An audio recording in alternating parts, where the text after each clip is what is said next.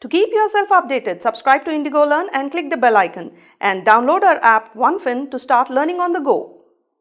Let's now quickly summarize whatever we have learned in Ind AS 36. Ind AS 36 deals with impairment of assets. Now, whenever we have to check for impairment of assets, we have to see whether there are any indicators of impairment. Under indicators, we learned internal indicators, external indicators and indicators related to investments in subsidiaries, etc. If there are indicators of impairment, then the entity is required to estimate recoverable amount. What is recoverable amount? Recoverable amount is higher of value in use and fair value less cost of disposal. What is value in use? Value in use is the present value of cash flows that the entity is expected to generate from use of the asset and ultimate disposal. Now, after you have computed the recoverable amount, you will have to compare the recoverable amount with the carrying amount. If the recoverable amount is greater than the carrying amount, there is no impairment. But if the recoverable amount is less than the carrying amount, there is an impairment.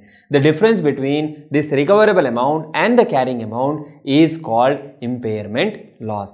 And we also understood that there are some assets which do not generate cash flows which are largely independent of other assets. In such situations, we will group assets and we will create something called a cash generating unit. Even for a cash generating unit, the principles of impairment testing are same. So, you will have to estimate the recoverable amount which is higher of value in use and fair value less cost of disposal and compare that with the carrying amount of the CGU or the cash generating unit. If at all the recoverable amount is less than the carrying amount, it will be recognized as an impairment loss, right? Now, when should we do this impairment testing? For other assets, you have to check at the end of each reporting period whether there are any indicators of impairment. If there are indicators of impairment, then you will carry out the impairment testing. But for three assets, that is goodwill, intangible asset with indefinite useful life and intangible assets which is not yet available for use, these have to be tested for impairment annually, at least annually, and the time period in which they are tested should be consistent from 1 year to the other. And also, if there are indications of impairment, you anyways will have to do the impairment testing for these assets as well, right? So, this is the broad context of how should we calculate impairment loss.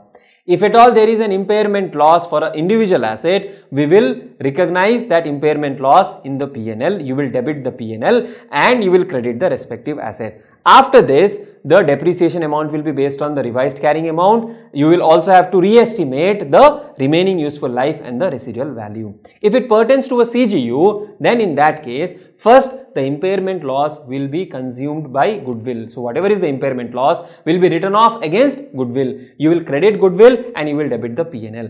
Balance losses, if any, will be allocated to other assets in the CGU in the ratio of their carrying amount. Now, while doing this, you must ensure that the individual asset inside the CGU should not be shown below its recoverable amount, right? So, if at all after charging its share of impairment loss, one specific asset has fallen below its recoverable amount, you will restrict the impairment loss such that the carrying amount does not fall below recoverable amount. Any balance loss left over will be allocated to other assets, okay? So, first you will take to goodwill, then you will write it off against individual assets in the ratio of their carrying amount. You will ensure that individual asset is not shown below its recoverable amount, and also you will not show it at a negative value, okay? Sometimes what may happen is whenever we are testing for impairment, we realize that the impairment loss is greater than the carrying amount of that asset. This may be a case where there are associated liabilities related to disposal. In that case, you will recognize that extra liability only if it is permitted by Ind AS 37. That we will understand separately as a part of Ind AS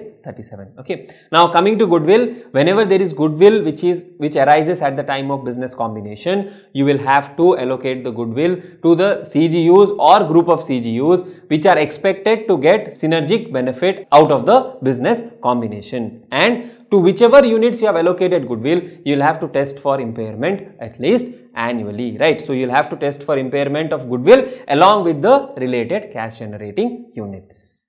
We also understood about corporate assets which do not generate cash flows independently. They are more like support system for remaining assets. So, because corporate assets do not generate cash flows independently, you will have to allocate corporate assets to the various other assets or various other cash generating units, and including the corporate assets, you will have to test them for impairment. Now, whenever you are allocating goodwill or allocating corporate assets and testing cash generating units for impairment, you will have to first see whether individual assets within those cash generating units are impaired. First test will happen at individual asset level, and after that you will have impairment testing at the cash generating unit level. Now, when it comes to estimating the value in use, we'll have to look at cash flow forecast. Now, whenever we have to estimate value in use, which is present value of future cash flows, we understood that we will estimate the cash flows based on management projections and forecasts, but at the most we will consider only 5 years of budgeted forecast and projections. Beyond that, we will use only if it is justifiable, otherwise you will restrict yourselves to 5 years period. Then after that, you can use a growth rate which should not be greater than the long-term industry growth rate of the organization based on the past, and it can be a constant growth rate or it can be a declining growth rate, but it cannot be an increasing growth rate. Sometimes you may assume that the growth rate can be 0 as well. Whenever you are preparing cash flow forecast, you also need to understand that we will prepare cash flow forecast on pre-tax basis. So, we will not consider any taxation impact, and when we are using the discount rate, we will not consider any tax impact. So, the discount rate will also be a pre-tax rate. Though the standard provides multiple kind of discount rates, the most appropriate could be weighted average cost of capital computed using the CAPM model, or it could be the incremental borrowing rate or any other rate which is reasonable. Generally, this information would be given to you in the question, right? Now, whenever we are preparing cash inflows and cash outflows, please note that cash inflows related to continuous use of that asset or CGUs, that must be considered. Existing assets must not be considered. So, if there is an existing debtor, that must not be considered to arrive at the cash flow. Similarly, liabilities which are already recognized, that should not be considered when determining the cash flows. What will be the future cash flows, that has to be considered. And also, there are any expected improvements to which the management is not yet committed to, even those improvements must not be considered. When you carry out the improvement, then you can consider the outflow as well as inflows related to efficiencies or future gains. But till such time, you will not consider future expected enhancement of that particular asset. So, basically, you will estimate the cash flow of that asset based on its current condition. As on today, whatever is the condition, based on that, what will be the future cash flows, right? And in doing this, as I told you, you will not consider taxation. Even disposal proceeds, you will not factor in what will be the taxation impact, right? All of these cash flows will be discounted using that discount rate, and you will arrive at present value, which will be the value in use. Then we also understood about reversal of impairment losses, and please note, reversal of impairment loss is permitted only if there are indicators of reversals. You cannot just recompute the value in use using the same cash flows, same discount rate, and say that recoverable amount is greater than the carrying amount and hence there is a reversal. That is not permitted. You have to see if there are indicators, and based on these indicators you have to see if the estimates of recoverable amount have changed. That is, whether the estimates of value in use have changed or whether the estimates of fair value less cost of disposal have changed. And once this change has been established, only then you can reverse the impairment loss. Very important, impairment loss on goodwill cannot be reversed. Impairment loss on goodwill cannot be reversed. You will have to allocate the reversal amongst the remaining asset. In which ratio? In the ratio of their carrying amount. In the ratio of their carrying amount, you will reverse the impairment loss.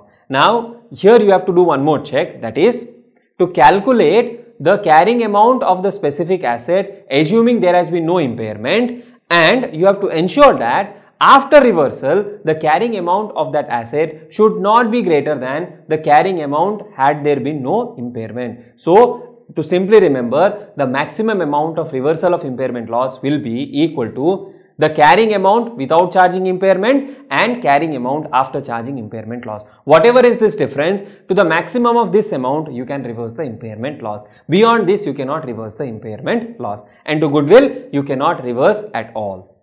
Now, after determining the impairment loss or reversal of impairment loss, where should you recognize them? If there is impairment loss and the entity is following cost model, impairment loss will be recognized in P&L. Reversal of impairment loss will also be recognized in the P&L. If the entity is following a revaluation model, then impairment loss will be treated as if it is a downward revaluation and treated accordingly. Reversal of impairment will also be treated as if it is an upward revaluation and treated accordingly. Then we also spent some good time and understood the impact of goodwill impairment on non-controlling interest. If the entity is following proportionate share of net assets method, then you will have to gross up the goodwill and calculate the impairment loss accordingly, right? So with this, we have covered broadly the various aspects related to impairment. What is important is, a very good grip on the calculation related aspects. Then this standard should not be scary at all for your examination, right? We'll have a look at one of the annual reports for impairment related disclosures, and then we'll wind up the session.